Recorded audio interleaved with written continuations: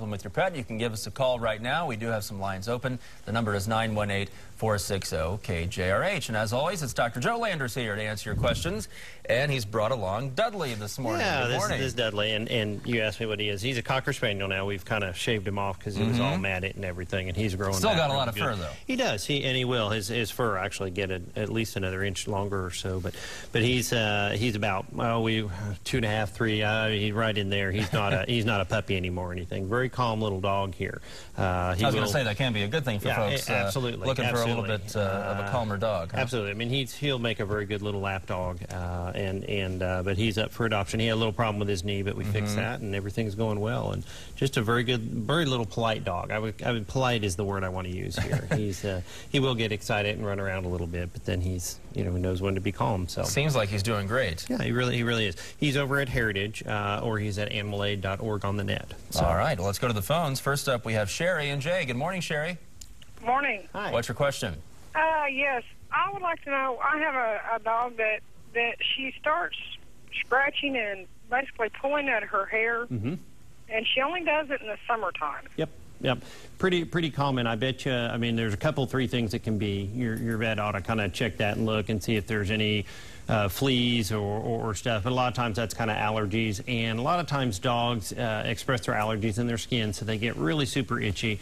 Then they start licking themselves, then they get an infection, and what we call that is self-mutilation. When they really get that bad, a lot of times you give them a shot or something, kind of get them out of it, But yeah, usually I try to give them some relief. So you can try some Benadryl, but when they go that intense and they are pulling out their hair, usually the Benadryl isn't strong enough to work. It's not bad necessarily, but it won't work the way you want it. So. All right, our next caller is Melissa in Catoosa. Good morning, Melissa. Yeah, I got a 7-year-old dachshund, and his acts like his back legs when he walks, he'll yelp. Yep. Is there anything over the counter that I can give him for pain? Yeah, the only thing that's really safe over the counter is some aspirin. You give a baby aspirin once or twice a day.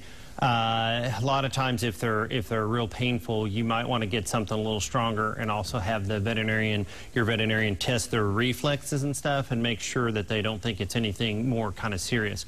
One of the deals that I'll tell people above all else, what I prescribe is quote-unquote bed rest, which means that you leash walk them in and outside for several days so that they just can't run and then hurt themselves, and make sure that at night or other times that they can't jump up and down things and stairs, and just really, just like you would if your back hurt, you would go and you kind of rest and you take it easy. But dogs a lot of times are a little more adventurous, especially if they get a little pain relief in them, so be careful with that. So. All right, let's head out to Bristow and talk to Dwayne. Good morning, Dwayne. What's your question? Oh. Hi. Dwayne, what's your question? Yeah, I have a dog here. I need to get it fixed. You might want to turn your TV down, Dwayne. That could be causing you some problems there. Okay. All right, so what's your question? I need to get it fixed, but I'm kind of out of cash. Yeah, there's if you go on the internet, Spay Oklahoma, and they do that. They kind of coordinate that a little bit. And I think that's a very good thing, because you're right, the majority of pet overpopulation comes from, kind of unwanted breedings or whatever. And I think that's kind of important, but Spay Oklahoma will help you out. All right, and again, if you'd like to adopt Dudley, you can call Animal Aid at 918-744-8280 or log on to animalaid.org. Dr. Landers is here every Thursday to answer your pet questions. If you missed any of today's segment, you can go to KJRH.com and click on the Lifestyle tab to watch it again and learn about other pets who need homes. Thanks, Dr. Joe. Well, thank you so much. Appreciate it.